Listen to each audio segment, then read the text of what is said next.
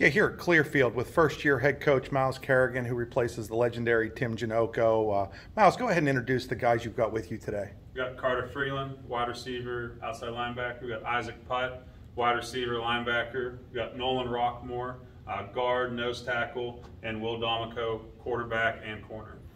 Guys, let's start with the obvious here. Coach Janocko had been here, I think, 36, 37, 38 years.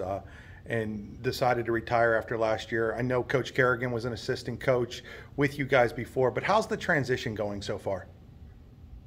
I think the transition is going pretty good. It's really easy to communicate with Coach Kerrigan on what we think we should be doing, what we think we shouldn't be doing, really. And I think the transition has been really good so far.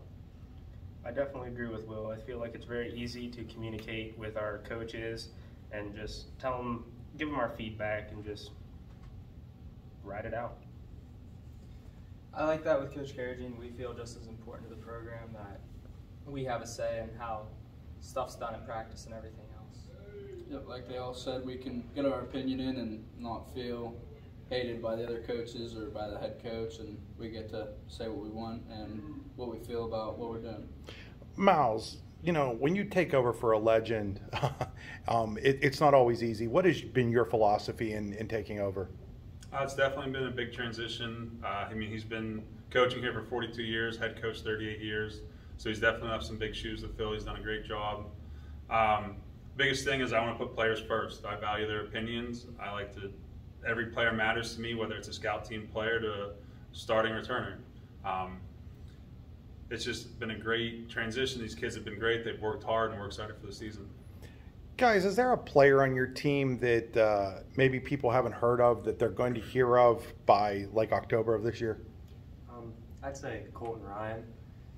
He'll be a sophomore this year. He stepped up kind of at the end of last year, coming into the playoffs after a few injuries. He made some really nice plays, and this summer he's worked really hard. He's shown up to every practice, and he's really come into his own. What position does he play? He will be like slot receiver and a safety.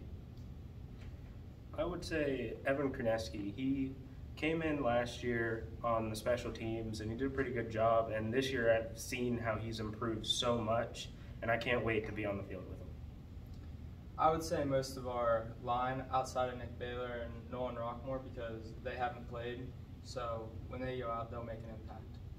I'd say Colton Ryan as well. You guys, it's kind of the same conference, but it's a different conference. It's got a different name. You're in the Laurel Highlands. A lot of the same teams that were in the Mountain came over with you guys, but what are you looking most forward to with the new conference setup? I mean, I like how the championship games are played, like the one seed from each side plays in that final week. I think that's a pretty cool way to decide who wins the league and everything like that. I'm looking forward to just experiencing the new teams. I like a challenge, so I think it'll be pretty interesting how it all plays out. I like the new competition that we'll be facing.